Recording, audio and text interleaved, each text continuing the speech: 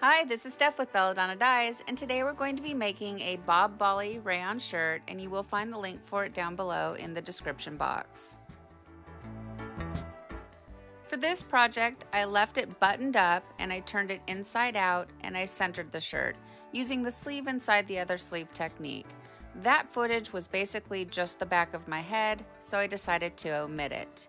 Now I'm just going to simply accordion fold it, pleat it, whatever you'd like to call it. I'd say these pleats are, I don't know, a little over an inch tall, inch and a half tall. Nice, big, chunky pleats.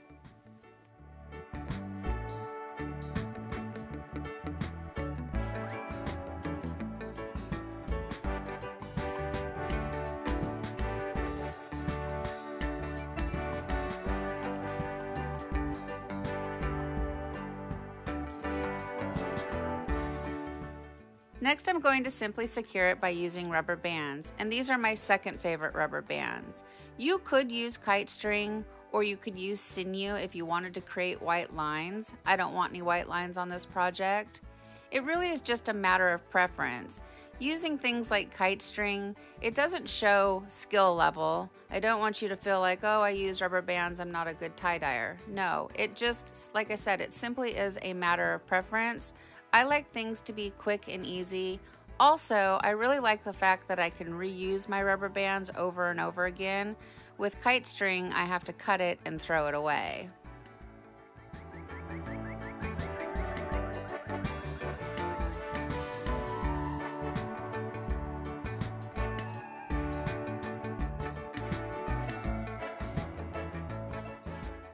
That little flap of fabric that I'm wrestling with, it's like a little extra piece of fabric that runs along the button area. I don't know what you would call that. I'm sure it has a technical name if you're a seamstress. I just know that it helps like the button area lay nice and flat. You probably don't have to worry about that, but I'm quite particular and I try to always make the pleats and everything line up as perfectly as I possibly can. Now this fabric down here is a lot thinner, so I'm using the smaller rubber bands, my baby hair rubber bands.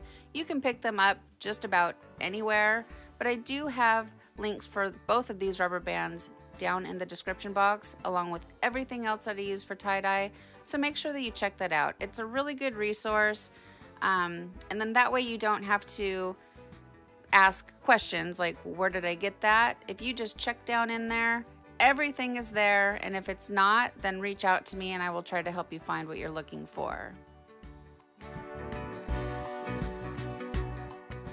I went into my little bucket of tricks and I got a smaller, tighter rubber band just to sort of pinch the end shut a little bit. It wasn't necessary to do, but I just wanted to. And the project has become too long for the rack that I want to use, so I just fold the sleeves back and then lightly secure it with a rubber band. And remember that I did this, so at the end, at the reveal, when I talk about it, if you want to do this step for yourself, you'll know what it looks like when you do it.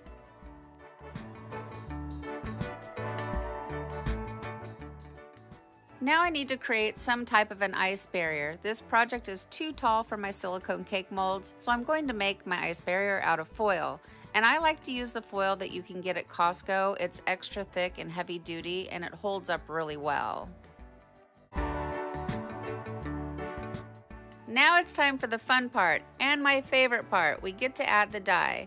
So I reached out to you guys on Facebook in the group and asked for suggestions, and the consensus pretty much was go with beachy colors, and that's kind of where I wanted to go with it. You guys had a lot of wonderful suggestions and you shared your photographs with me. I did turn commenting off on that particular post because after seeing a few of your examples, I decided on exactly what I was going to do. So I'm going with the blues and the greens because, like I said, I want that beachy vibe. This shirt is that light, flowy rayon, cool. And when I'm making it in my mind, I'm picturing a guy walking down the beach with his lovely lady wearing his breezy Tommy Bahama style shirt.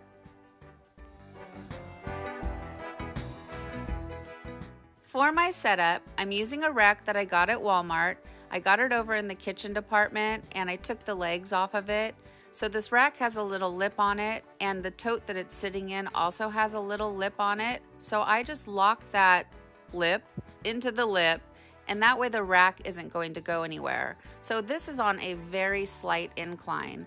And where I had the shirt folded in half, like where the buttons are, that is up at the top of the incline. So think of it, it's folded in half, then where the buttons are, and it's going to flow down towards the sleeves, like towards the underarm of the shirt.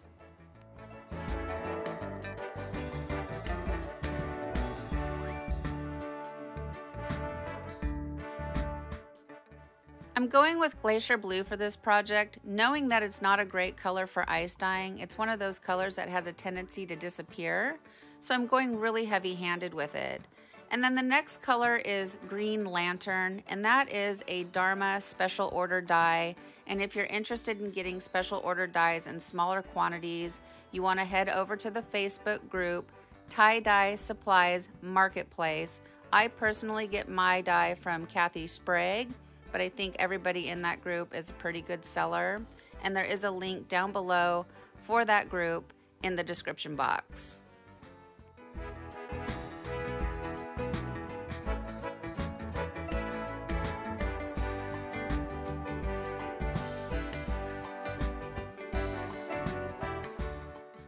Next, I give the project a quick little sprinkle of soda ash for good measure.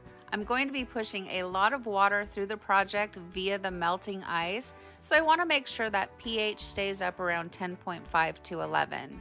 Now I'm using ice cube tray ice cubes instead of my nugget ice machine, and the only reason for that is because my machine was empty. I had been making a lot of projects that day, and I didn't want to wait, so I just went for the ice cube trays. Ice is ice, and I suppose it depends on what you're doing, but I have an obsession with ice cubes, and I have them in all shapes and sizes, and you know, you just go with what you've got.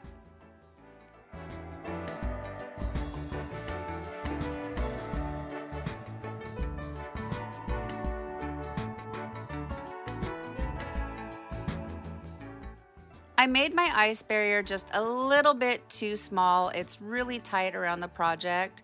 So what I did is I placed an ice cube outside the foil up at the very top. I know most of it's going to just melt down into the tote, but I'm hoping that it will sort of melt and flow down through the fabric. The moral to the story of this one is make your ice barrier just a little bit larger. That way you're able to get some ice up and around the fabric. It's now the next morning and I've come to check on it. It did pretty good. A lot of the dye dissolved really well and it has decent saturation. However, there are some areas that are undersaturated, and if you notice, the back is just pretty much all one color, like a light turquoise, which I could stop right here, but I want more definition to my colors. So I'm going to repeat the process on the back side that I did on the front side. Now this is where it comes in really handy if you record yourself, or if you take notes or take photographs, you can go back and look, because by morning I had no idea where my dye placement was. So I was able to watch what I had done yesterday and make it really easy to repeat the process. You know, when you do a lot of projects, you can't remember everything. And I try to leave my dye set up in my basket exactly how I did it, but you can't always count on that. And sometimes when the colors run together, you can't always tell where one started and one stopped. So that's my advice for the day. Take notes, take pictures. It's very helpful. And also, if you take photographs, it makes it really easy when sharing in the Facebook group, Belladonna Dyes Community Tie-Dye Group. That way, when people ask you questions like, how did you do that? Well, you can just show them pictures. I just checked and it looks like fall starts on September 22nd, which is one day before my birthday. Woohoo! So did everybody have a good summer? Did anybody get to go and do anything special? You know, we've been kind of locked down for the last couple of summers, right? So it was nice to have a little bit of freedom and feel normal again. I didn't do anything. I stayed close to home. I work full time, and then I had the garden, which after watering the garden for 2 hours a day and working, I really didn't feel like I had a lot of time for tie-dye like I like to. So as much as I love the garden and I'll be sad to see it go, I'm kind of relieved. And also I had to move into the house for tie-dyeing because it's been so incredibly hot. So I've been working on moving my stuff all back out to the sun porch area and getting creative again and just being back in the area where I feel comfortable.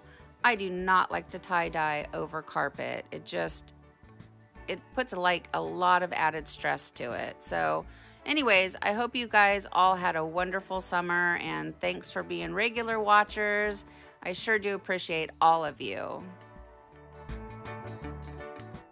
It's recommended that you let your project batch at 70 degrees or higher for at least 24 hours after the ice melts.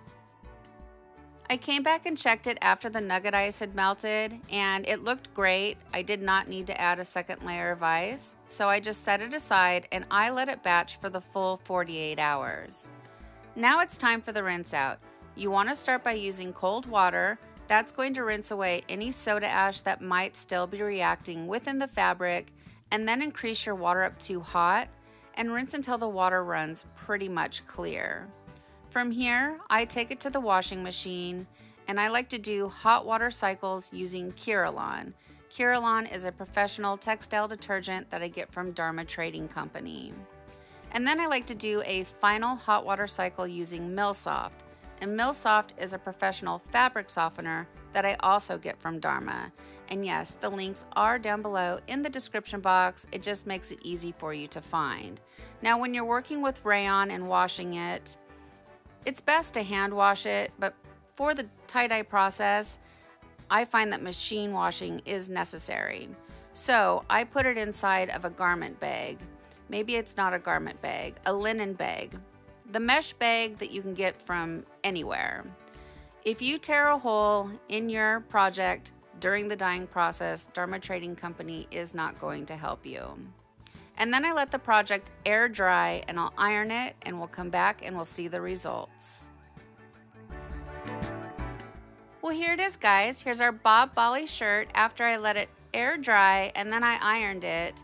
And I think it turned out really pretty. At first, I was a little bit like, oh, maybe it's too dark.